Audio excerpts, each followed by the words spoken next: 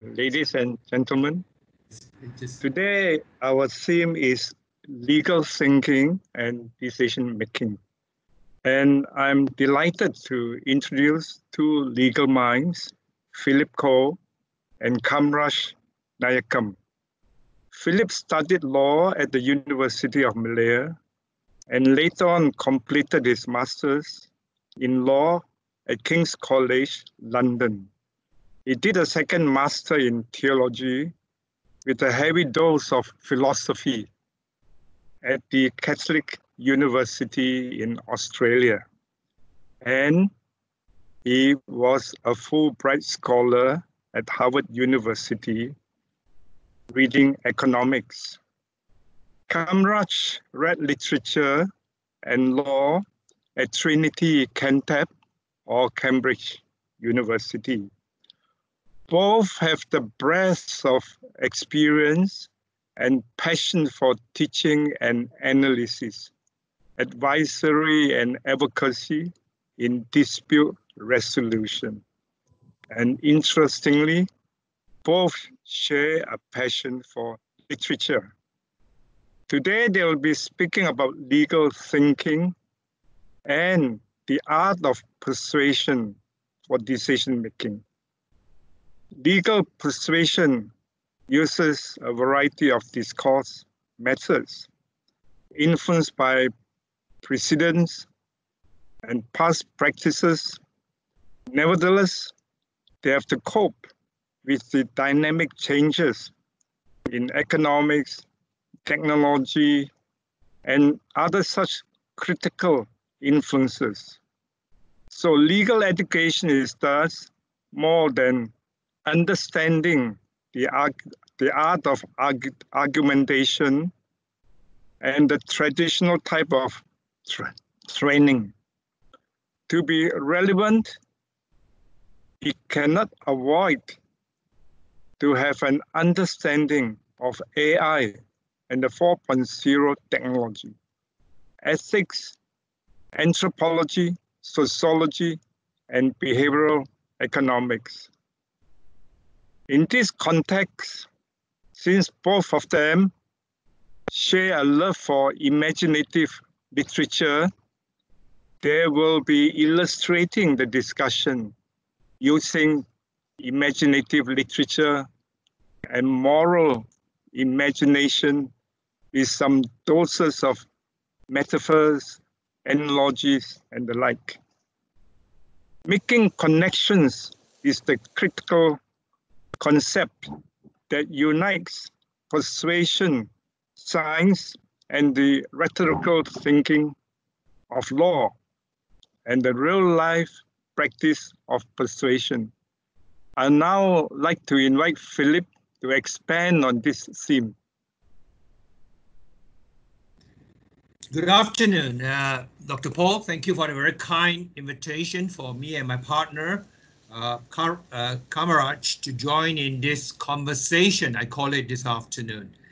My remit is to introduce the topic, and though I often think that PowerPoint can be power without points and points without power, and all that we need to do is to listen to the real stuff is in between, right? We need to now, I need to give the framework for the discussion today. The discussion today deals with legal thinking and decision making.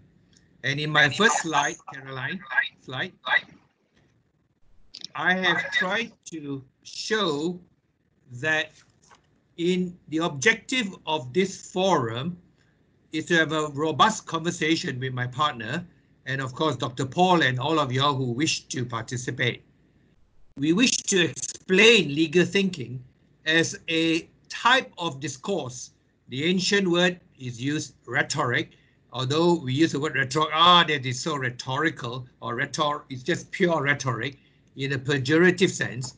The ancient art of rhetoric is a very important species of legal thought, because legal thought frames itself in language, and how we persuade the decision maker to our point of view is in fact part of the discourse that we want to share with. I would like to relate legal thinking in the context of commercial. I know that many listeners today, the bulk of it is actually business people, entrepreneurs, professionals in your own field.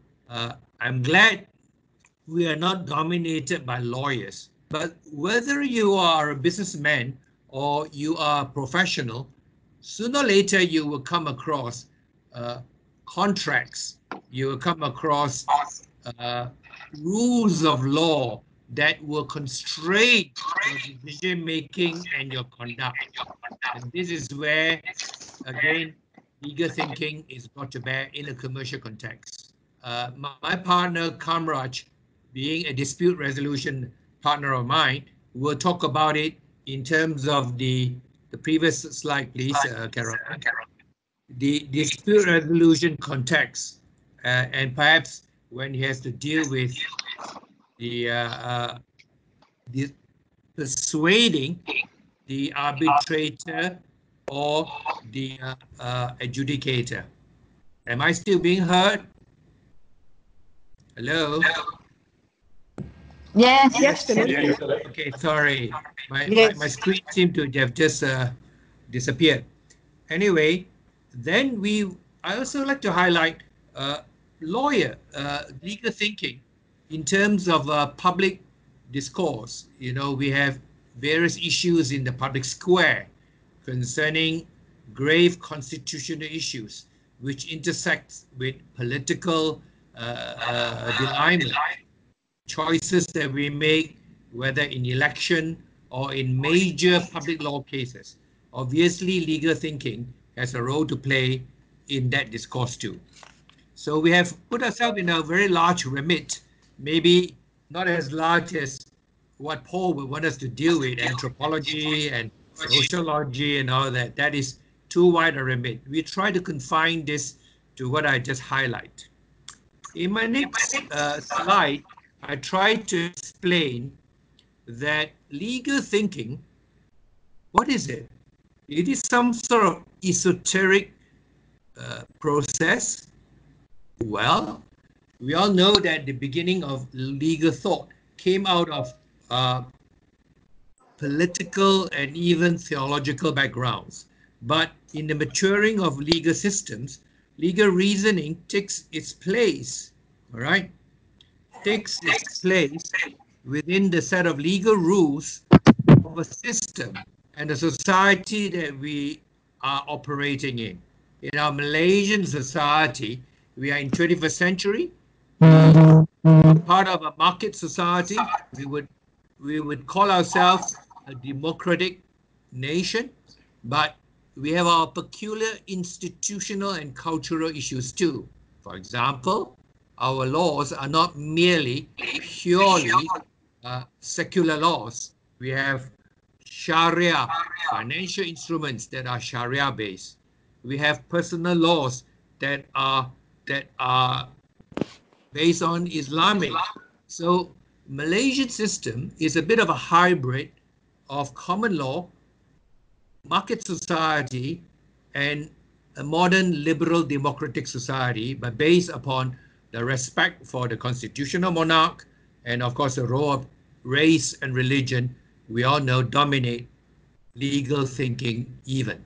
Sometimes they even trump what we as perhaps secular lawyers would say the legal thought that would undergird that rule. But more about that in an example later. So legal thinking takes its place within the norms as derived from statutory interpretation. It also derived from what we call, for those of us who are non-lawyers, we call that common law rules, which are laid down by judicial precedents. Precedents is one word which governs many of legal thinking.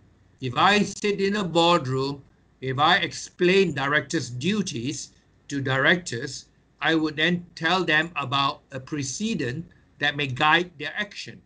And in the new announcement that in 1st June, we have a new section called Section 17A of the MACC Act, I would bring to bear an interpretation of the section, whether or not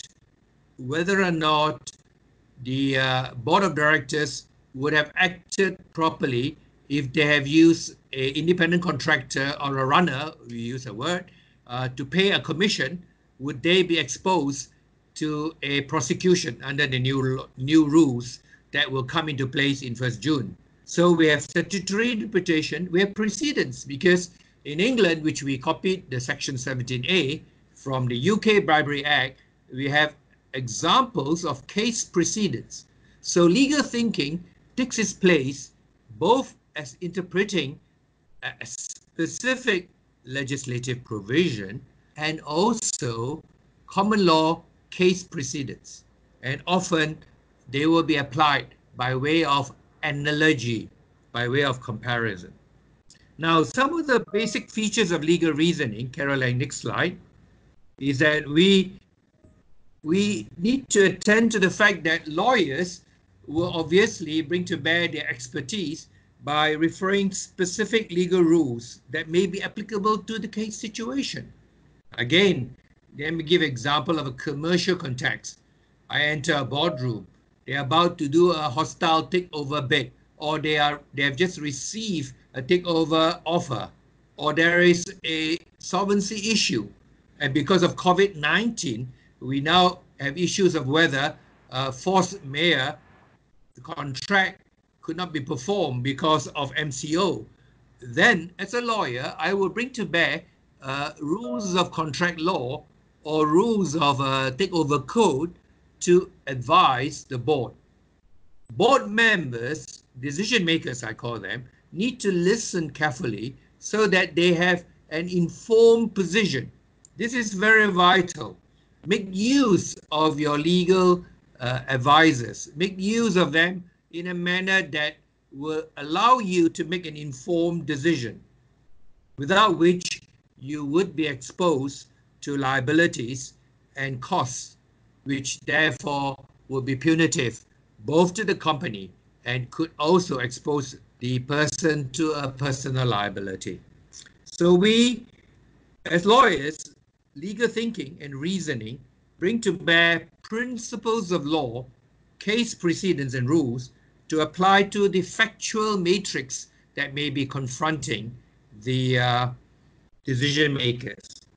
And as I have said, we would also call to place case precedents to advise and to bring concreteness and practicality to the situation. And now I pause, and we now go into the whole issue of legal thinking as part of a way of persuading, a way of narrating. The next slide, please, Caroline. I have termed this as legal narrative. Specialists in the art of persuasion have told us that the cognitive capacity of decision makers or listeners that you're addressing would normally relate themselves much more readily and connect, the word used by Paul, all right, if there is a narrative which they can associate with. In fact, if there is a dispute in a courtroom, we can immediately see that there is a dispute and a contest between two narratives. An accused person will say the narrative of why he should be availed of a defense, that he is innocent of the misconduct.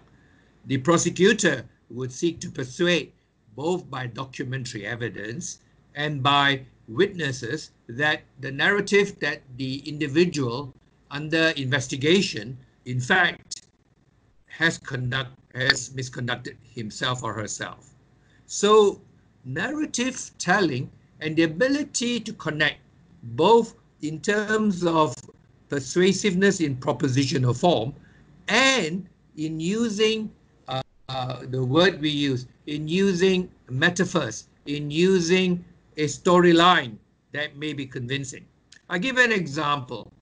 During the time of Suhakam hearing, when we were advising the family of the abducted pastor and the alleged Shiite Amri Police Hope, we commended the narrative that regardless of whether these individuals could have contravened the law, that the authorities should apply the law, not to abduct or disappear these individuals.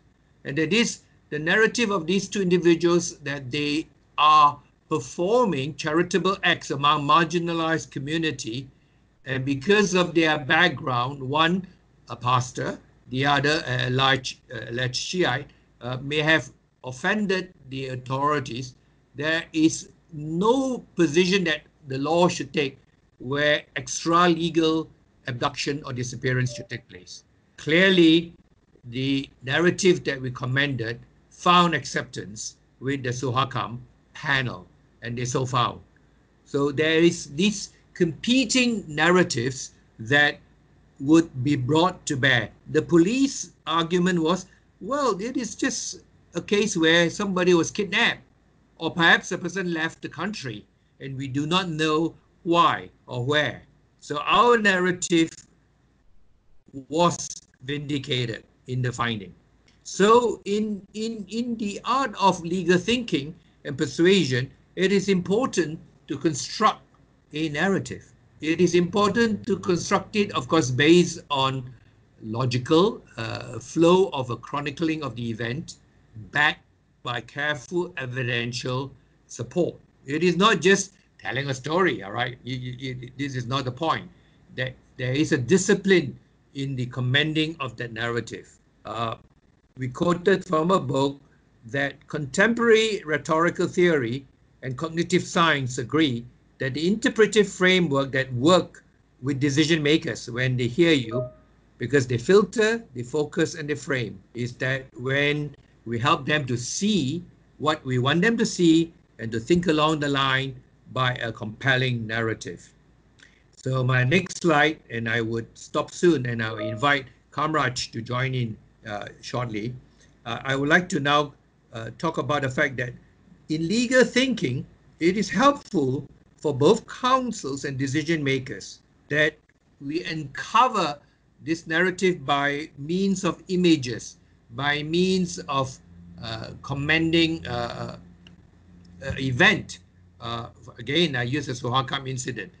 We brought Facebook postings of certain regulatory authorities, how they were concerned about proselytization. They were concerned about deviant Islamic teachings being found within our country.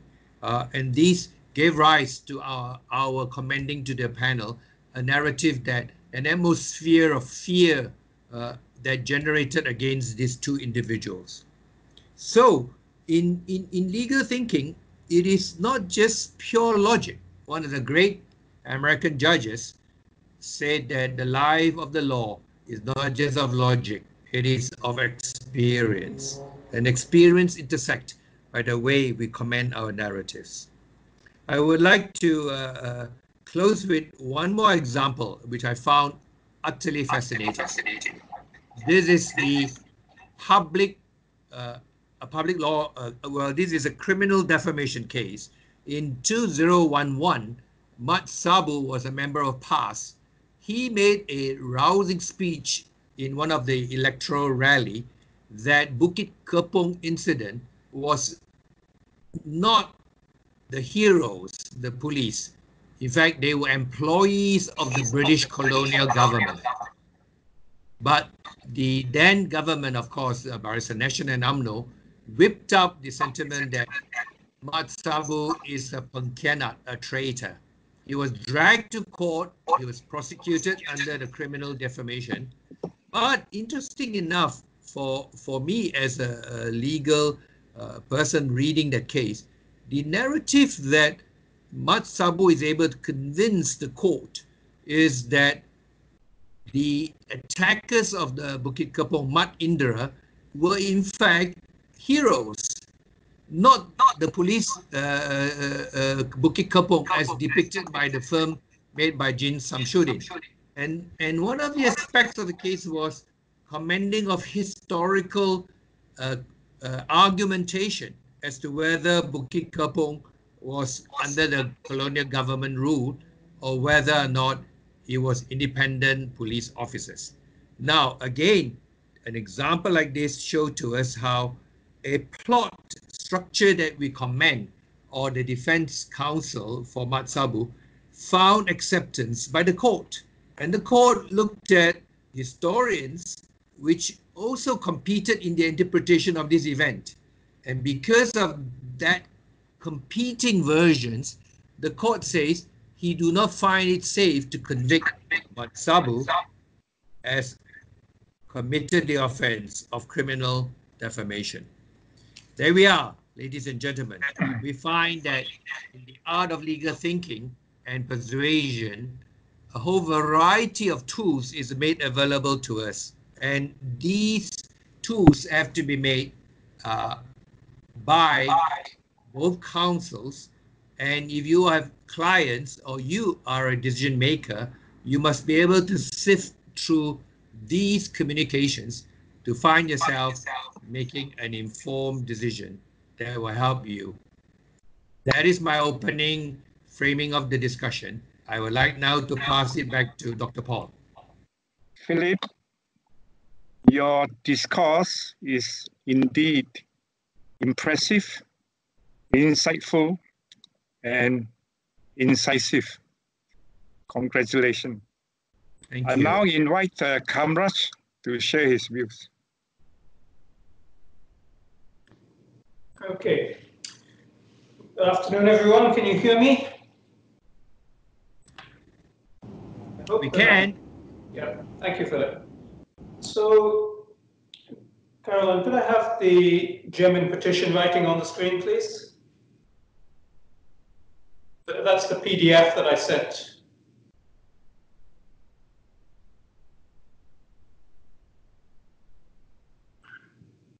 Okay, I'm going to give what I hope is a more concrete example of legal persuasion. It's at the bottom of this page. I don't know if I can scroll it down or not, but it's the that is the right page. But I want the yes, that's it. And this, just to give some context, because Philip and I are, of course, civil lawyers, but all our examples are, of course, criminal law examples simply because they're that much more accessible. And this is from the 1948 MLJ. And we use it as it has a few rules. It circulates as a sort of underground in-joke between lawyers. And I also use it to test out chambering students in the library to see if they can get through it read it out aloud without bursting into laughter. I'm just going to try and read it now myself without bursting into laughter to give you some context as to what we're talking about. So it's, as I say, it's in 1948, and it's from Tulloch Anson, which is, of course, my mother's hometown.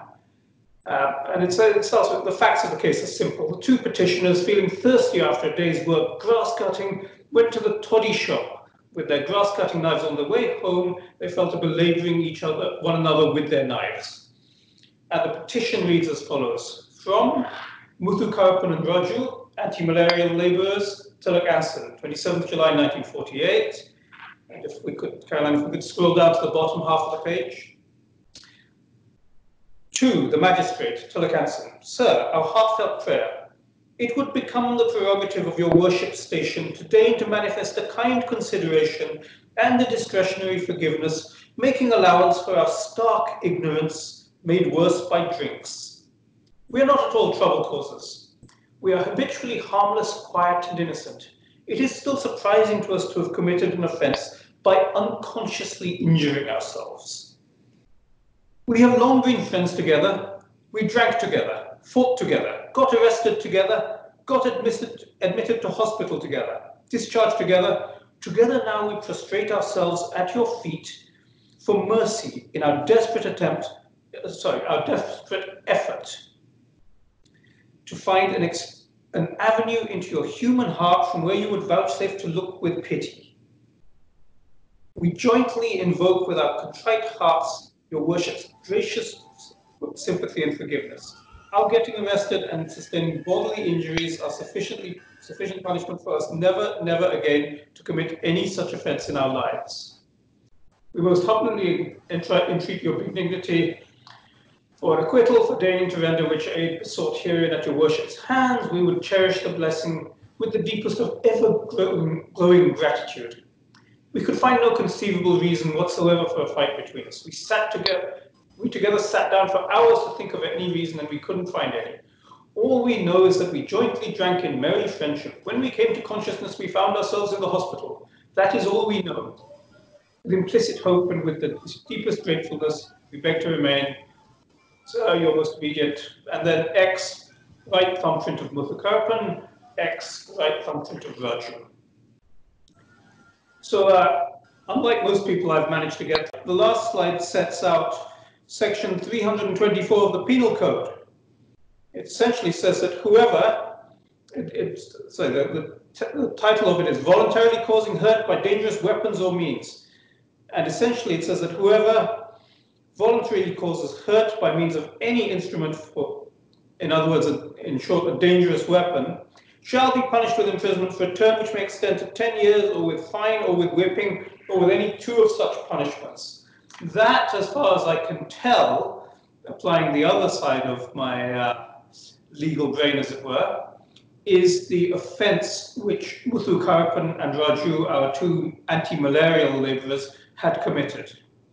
They had attacked each other with weapons, namely their knives. They had done so much damage to each other that they had managed to knock themselves unconscious, and this damage was so severe that they were both hospitalized. And as I said, the punishment for that sort of behavior is essentially imprisonment for up to 10 years, or a fine, or whipping, or any two of those three. Nevertheless, a petition writer, whose name we don't know, working out of Tulakansan in the late 1940s, managed to persuade a magistrate to give them a caution and discharge for this, what would otherwise seem to be a very serious offence. That, I would suggest, is an almost classic example of the art of legal persuasion. Because ultimately, what this petition writer, who couldn't appear before the court, he didn't have a right of audience, so the best he could do was sit with his typewriter and write out a petition for Muthukarpan and Raju to present. And he had to hope that by doing it that way, he could make the magistrate laugh, because it's very, very hard to send somebody to jail when you're laughing your head off. And it obviously worked because they were cautioned and discharged. This same case, I could say, is still doing good in this day and age, because I remember about 10 years ago, my father, who was also a lawyer in practice in Kotbaru, called me at about this time on a Friday and said, "Son, I want a copy of the gem faxed to me." I said, "Dad, can it wait till Monday because it's Friday evening and I want to go down the pub?" He said, "Son, it cannot wait. Get it to me now. I need it by tomorrow morning at the latest." I said, "My God, Dad, you're not taking that into court, are you?" He said, "Yes, I am. Now shut up and get off the line and get me that." So of course I did, and of course in the morning I woke up early, called him as soon as I could and said, "Dad, how did it go?" He said, "Oh, fine, fine. Standard case, two fellas at the kapung, uncle and nephew, hitting each other with parangs. Magistrate just needed an excuse to caution and discharge them. Thank you, son, you gave it to me." So it's still possible. That is, I suppose, the application of precedent, as Philip called it. Because a judge has done it before, another judge, nearly 50 years down the line or so, 60 years down the line, feels that it's safe to do so again. And so once again, two people who don't realistically deserve to go to jail are let off because once upon a time somebody made the magistrate laugh. So that is what I would suggest as a useful, concrete example of how the art of persuasion can work in a legal context. In amongst all the laughter, which I hope, and I hope somebody at least laughed on having the German petition writing read to them, in amongst and underneath all that laughter, there's the fact that two fellas who had committed what looks on the face of it like a fairly serious offense basically got off with a caution and discharge. As to whether it is fair that this should happen, and when on another day, perhaps the week before, two fellows in a similar situation would have ended up doing time, I really can't say. But I think it is proper to say that I think that same magistrate would, even if he had sent someone to jail for it before, the week before, when the next such case came up before him, he wouldn't have looked at it the same way. So I think that is what I would suggest as a useful, concrete example. That's used up the first half hour of our presentation. So Paul, I think perhaps over to you if you want to put out any questions, or Philip. Yeah, Philip, you would like to respond, or we invite questions? I can have a quick response, Paul. Yep. Thank you. Thanks, Kamraj. The retrieval from the report of 1948 and the language, you know, it mirrors a certain era and time. That, I mean, I could imagine if you write such a letter now to the magistrate, they will say, "What are you saying? All right, just come to the point, mate. All right, these two guys got drunk, they beat each other up. Why? I don't think I don't think I want to penalize them further. Caution and discharge."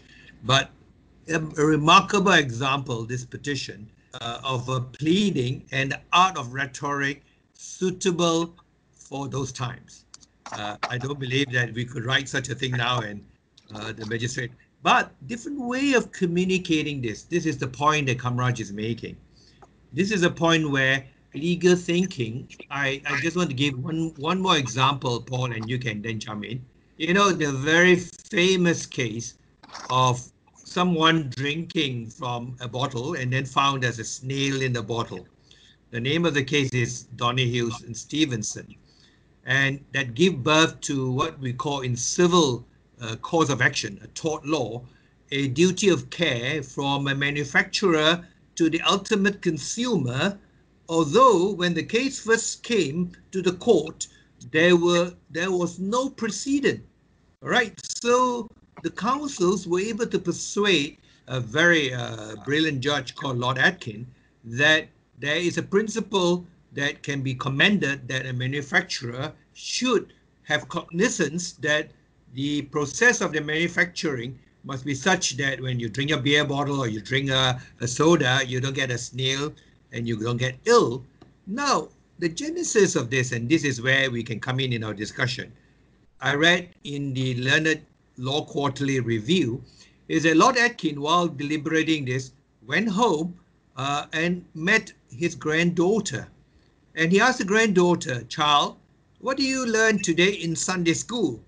And then the child said, "Grandpapa, my Sunday school teacher taught the story and the parable of the Good Samaritan, where Jesus was asked by the Pharisees, 'Who then is my neighbor?'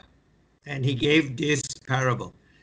And Lord Atkin fashioned out the neighborhood principle, the neighbor principle, not quoting religion. I mean, it's not that he's Christian and therefore he applies, it's not like that.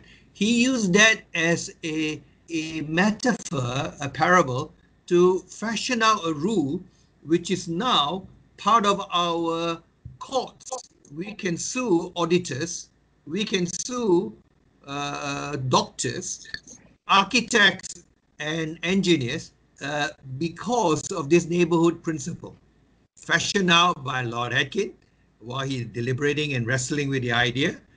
And of course, in the actual ruling, the law lord made very clear, analytical, precise principles to demarcate the application of the rule.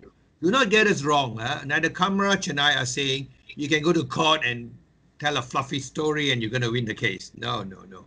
It is narrative must be backed by logic, analytical clarity, and doctrinal principle. And if you're advancing it, you're able to commend to the law lords and to the decision maker why your case should be answered in the affirmative. I thought that may be an interesting illustration how literature, in this case, the New Testament parable of the Good Samaritan, gave birth to a legal doctrine. What do you think, Paul? So this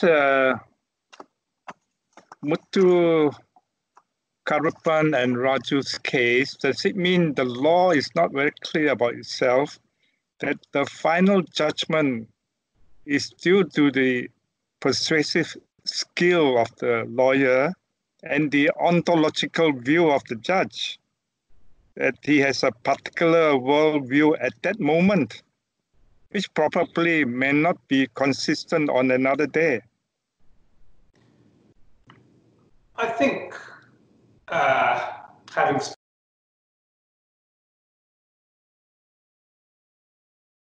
but I can say that as an advocate, I'm always very conscious that how well or how badly I do on any given day can have a tremendous effect on the outcome of the case. A lot of it is obviously to do with the facts. If you've got a strong case, you need, the best advocate in the world is not necessarily needed. If you've got a very weak case, the best advocate in the world may not do you all that much good. Paul, maybe Kamraj, I could jump in here. Paul, your point about the worldview of the judge, right? You have a valid point. I remember a case where a man took out a gun and shot dead a woman, and the case he had was that he drank a beer and he was a diabetic person, and that distorted his judgment. When we read the judgments, we could see that if a judge has a worldview that, you get intoxicated and you kill someone, I'm not going to look at you very kindly. And despite the fact that the person was diabetic and taking diabetic medicine, this is actual case, and that did not mitigate the judge rigor of the law. Clearly, the Muthu Karupan case and Raju found resonance, perhaps in the colonial magistrate, who is quite given to having a setengah gin in his local club. So he was a bit more empathetic, The point, to put it more scholarly, Paul, there is always an interpretive horizon that a decision maker will bring to bear to a proposition of law, in this case, to ask for caution and discharge because they were two friends who didn't know what they were doing, and how that interpretive horizon informed the final decision. I mean, I give another dramatic example, if I may. The very famous case of Indira Gandhi, right? Indira Gandhi is a Hindu woman. Her ex-husband converted, took the child. Indira Gandhi took 9 years through the courts. Now, there come a moment in life where we would wish, and this is Tun Sufyan said that in the Braddock Memorial Lecture, and he was quoted in the federal court finally after 9 years by Zulkifli Makiuddin, that there must not be a sense that when we read a judgment, the judge is somehow motivated by race, gender, or religion. And Zulkifli Makiuddin said that. But when you look back at the case, and this is not in discourtesy of any of the judges who made their decision, there seemed to be a link to the fact that there is an issue of religion involved. But finally, in the federal court, a bench of Muslim judges, including a very courageous Muslim lady, Tan Sri Zainun, vindicated this lady to say that a marriage done in the civil marriage has to be properly dissolved before the individual could take the child, and the custody issues must be resolved under civil law, not trumped by personal religious law.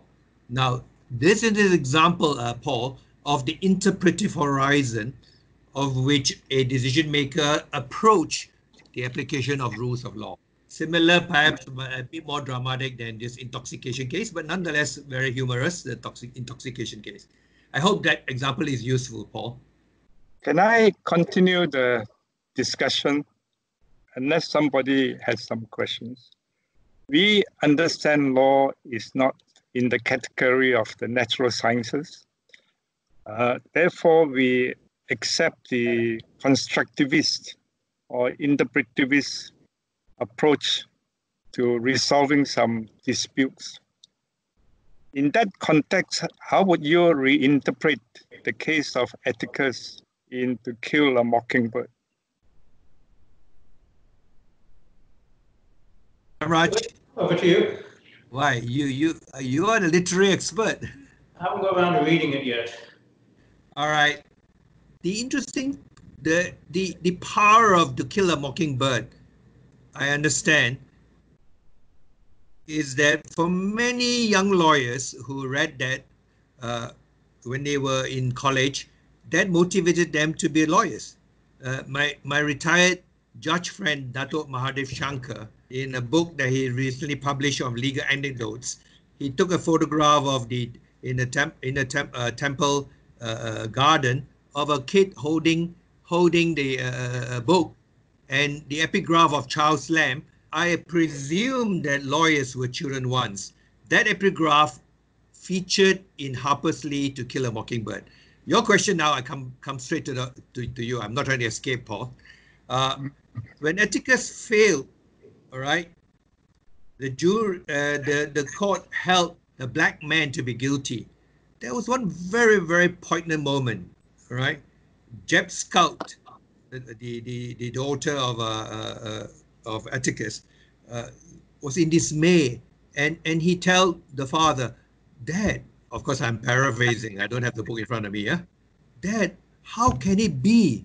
This man was innocent." And then Atticus says, "Child, this will happen again, not just now, it will happen again and again." The question, come again, your question, Paul, sorry, now that I got carried away. No, my question is, how would you reinterpret this case in light of the Raju's case? No, okay. Well, I don't know whether you can actually draw the issue of a literary imaginative narrative. Was this a failure in persuasion on the part of the lawyer? Well, I think if we watch the movie of Gregory Peck, he was pretty persuasive, and many of us would be moved, right?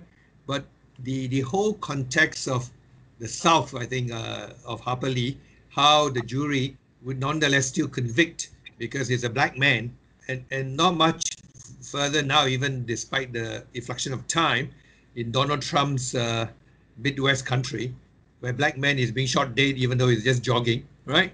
We have the whole range of that. My point that I made in my first slide, institutional values that will make a play in decision making, both by jury, if there's a jury trial, in Malaysia no more jury trial, or even in the judges, which are all too human at times. So I don't think, Paul, with respect, we can extrapolate about Atticus' case and the two drunk who got discharged. All right, slightly different. Yes, so if I can just chime in on that. Question from the floor, and the question is, therefore, is objectivity really possible in the court of law? Kamraj, you have a go at it. Okay. Yes, I think the answer is clearly yes. There will be, most cases are dealt with on an objective basis. 90% of civil cases, I would say, certainly, 90% of criminal cases, as you, when I look back, I think that most of the cases I've seen have been fairly straightforward. Of course, these aren't the cases that I spent most of my time on, because they're so straightforward that anyone can take an objective view of them. And the answer is clear. It's the other 10%, if you like, that takes up 90% of our time, that takes up a lot of the court's time. And there's a simple saying that hard cases make bad law. And that's very often the case.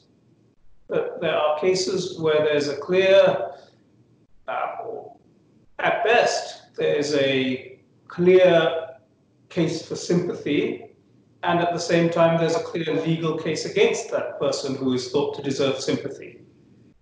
So it is when that tension arises and falls to be resolved that you get difficulties with whether the judge is being subjective.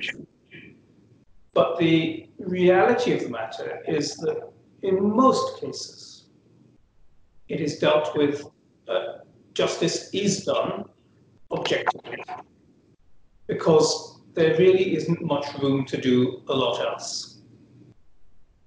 But of course, it is those cases like Muthukarpan and Raju's where it doesn't happen like that and where the fun starts.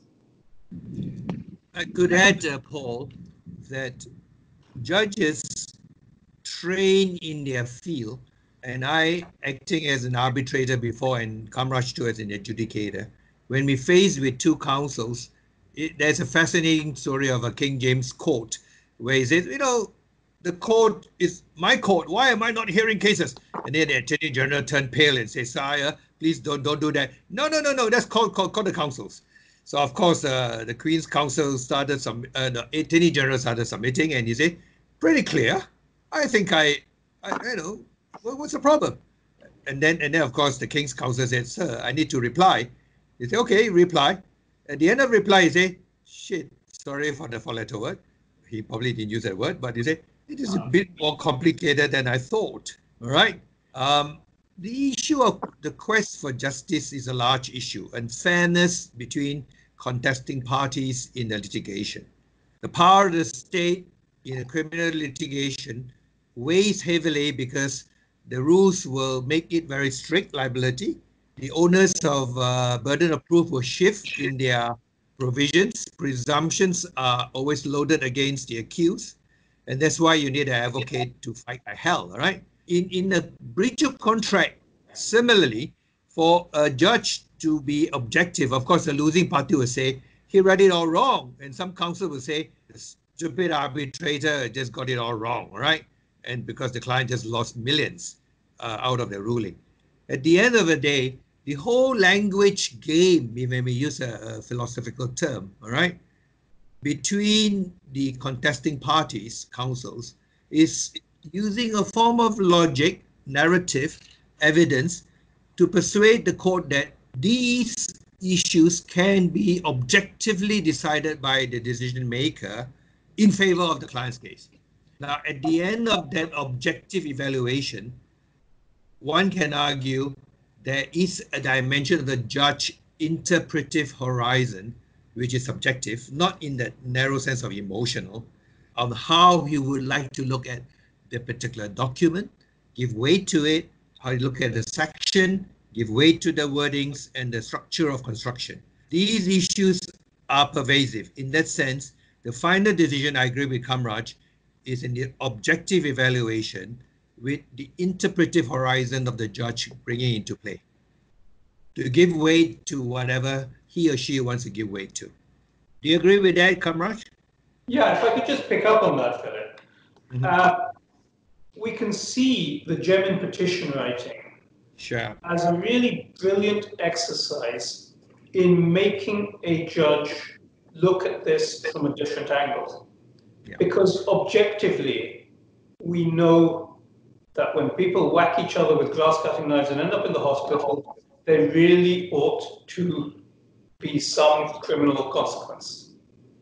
But the genius of this unknown petition writer was that he was able, with a letter, to make the judge see things from a different angle. Yes. And really, I think, just to pick up on something you said before, Philip, I think, or you said, Dr. Paul, if a lawyer had gone into court and said, look, Your Worship, or look, Sir Magistrate, all these people have done is do exactly what you did last week at the Lower Parrot Club, where you and the magistrate from Bido got drunk and started hitting each other with hockey sticks or whatever they used to do at the Lower Parrot Club. And you're not in jail, so why should they be? I can guarantee you that that sort of submission has never, ever worked in the last 100 years or so. But what he did was he made him laugh. And as I said at the beginning, it's very difficult to send somebody to jail when you're laughing. And he turned his weakness into his strength. He wasn't, as a petition writer, allowed to appear before the judge and tell a long story, so he had to write him a letter. And he wrote him a letter that was so overblown that the judge laughed his head off, thought, I'll send it to the MLJ, and thought, I really can't send this to the MLJ if I said, I paid no attention to this and sent them to jail anyway. So that's, I think, a classic example of how you bring in a skilled advocate. And this man, this anonymous man, must have been a very great advocate. He used his skill to make it subjective, to make an ordinary, open and shut, objective case into a subjective one.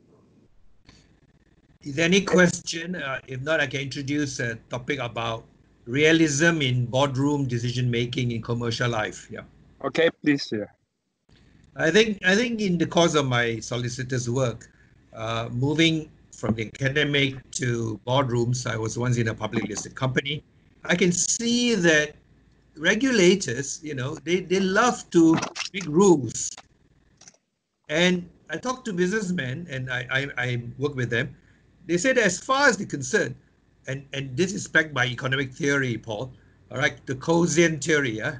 Koh says that for every regulation, and I'm bastardizing his argument, the businessmen will find ways to circumvent it, all right? Because it increased the cost of doing business. Every new rule increased the cost of doing business.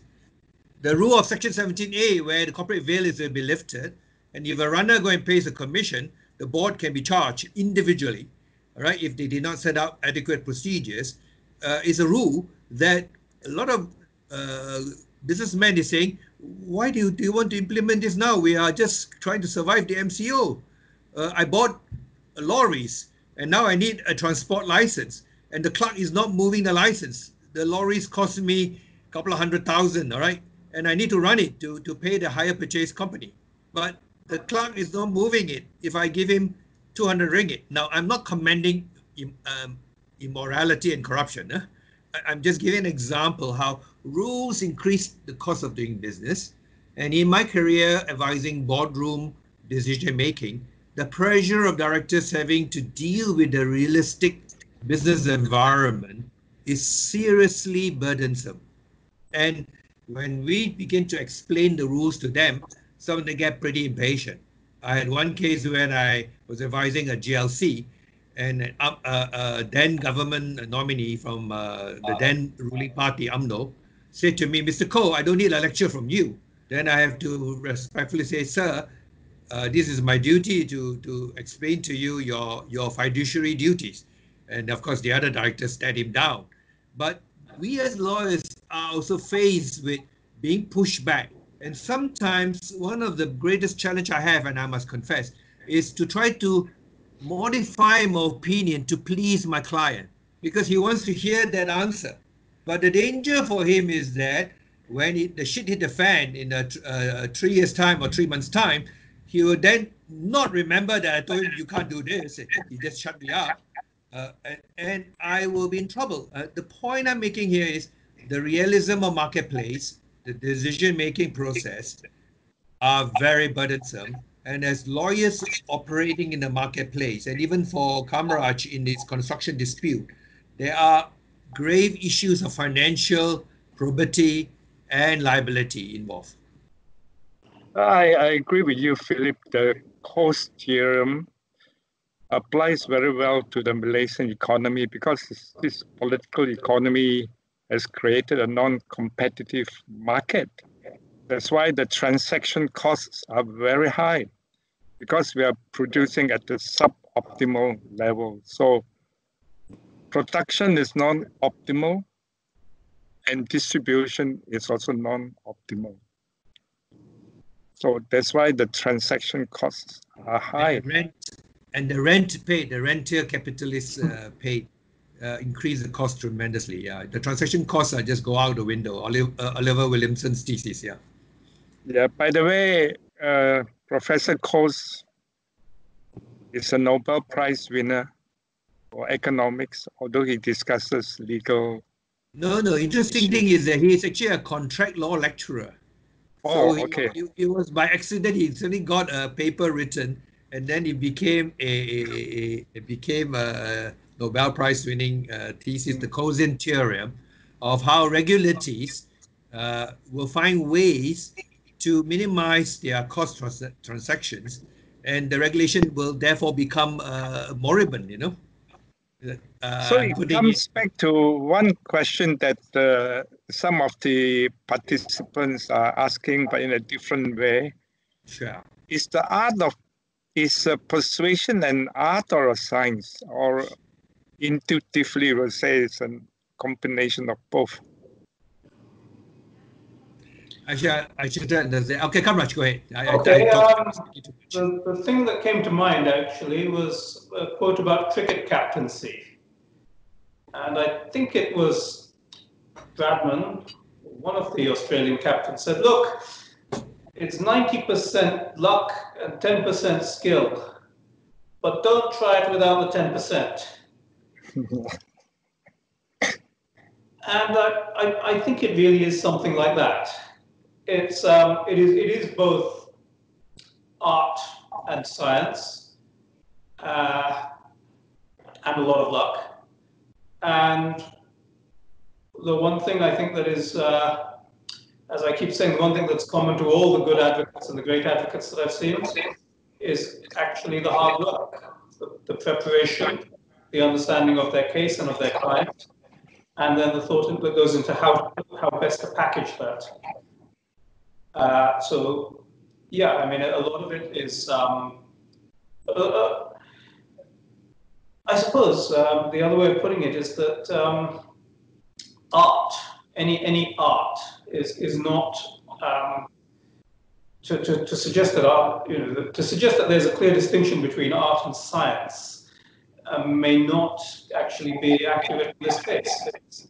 At the end of the day, it's all hard work. So there's, according to some comments, probably it's more subjectivism than positivism. Well, this takes us to a whole area of legal philosophy. In the heyday in the 19th century and early 20th, I remember going to, if you go to Harvard Law School, there's this Langdell Law School. Langdell and a group of people like J.L. Austin in UK, in England, they look at it, they wanted to justify the study of law as a legal science. So they created the case method, they created analytical jurisprudence. Then we have, of course, the great H.L.A. Hart, who borrowed Wittgenstein ideas. But the issue of it being a legal science is defined, as Kamraj says. The word science there is, of course, not in the empirical sense of scientific discoveries, right? Not in the sense of a laboratory environment. The law is a social science. humanities. It deals with language of how you organize society and norms. It is, in that sense, it has a certain rigor. It has certain analytical scientific principles of which if you depart too far from, you will not be able to be recognized. But in the art of it, today our main discussion is the rhetorical discourse. And again, in discourse analysis, if we go into that, there is certain principles, you can call it scientific, within the discourse analysis domain. So it is an intersection between science and art, and I think not in the sense of empirical science in the laboratory environment. I would like to ask both of you to give a general comment, but it's somewhat out of this theme. Recently, various people with disabilities have spoken out that they are not just marginalized, but because of the COVID-19, they have suffered tremendously. As lawyers, how do you look at people with disabilities? Are they people with a deficit? That means inadequate in terms of bodily functions? Or are we, as a society, that have given a social construct that actually we are the people who have disabled them? That what they suffer are just impairments, but not disabled. What are the views of lawyers? Because at this moment, this is a very serious problem. Kamraj, This is something somewhat out of our discussion. No, but no, because no, it is relevant. I have a view, but Kamraj, you would like to say something first?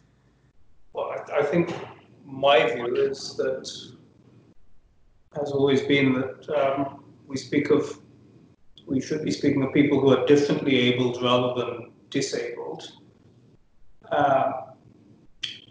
The sad reality is that, as Dr. Paul says, the way we have constructed our society makes it very, very difficult for some of these people to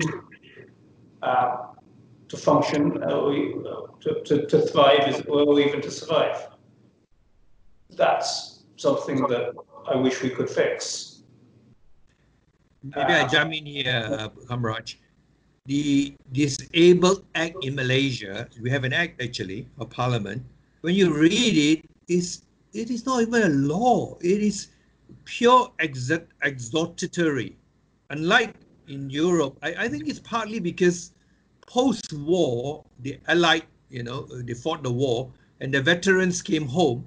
There was a huge cachet of electorate that needed protection because of their war wounds, all right? So in those countries, they took a very practical and enlightened view in protecting the disabled. In many of our countries where we did not face that kind of veterans coming home with power to vote, we have weakness in the law protection. And your point is well made, Paul. Why is it, I mean, you're talking to two lawyers, which essentially our clients are fairly well-to-do, well-heeled clients. Of course, we do some pro bono work. But I totally agree with you. The marginalized, the poor, the voiceless, the disabled, they too need clarity and protection of law. And on the philosophical sense, when John Rawls wrote his great thesis on theory of justice, he seemed to think that human beings are all rational, legal, conscient kind of people. Then there are a group who challenge him and say, you left out the marginalized. You have left out the disabled. All right.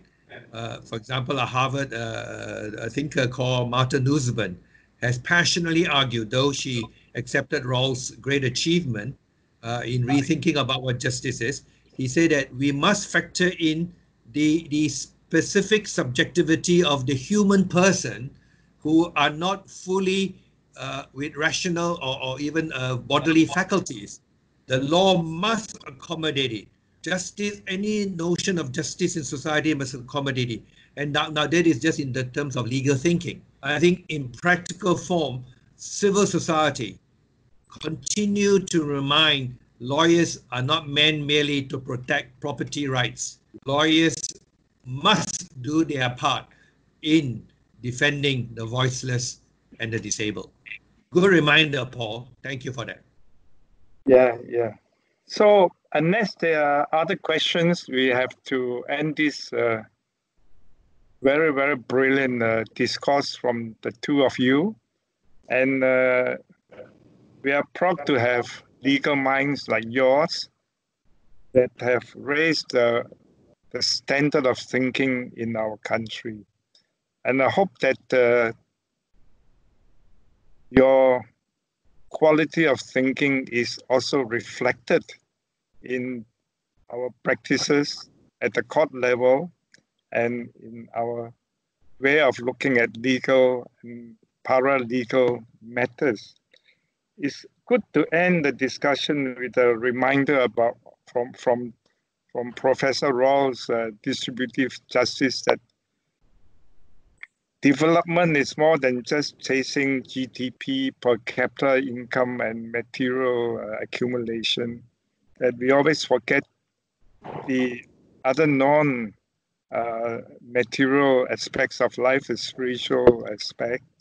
And I think in the context of COVID-19, we have this opportunity to rethink about many values and so on, not just legal, but many of them are also legal, because we notice that in the case of people with disabilities, although we have some legislations and so on, but the support services are not there.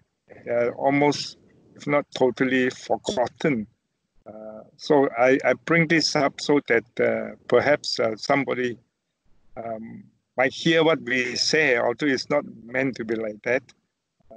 So we thank you again for your precious time, and we hope you don't send me a bill, since you only we thank have help.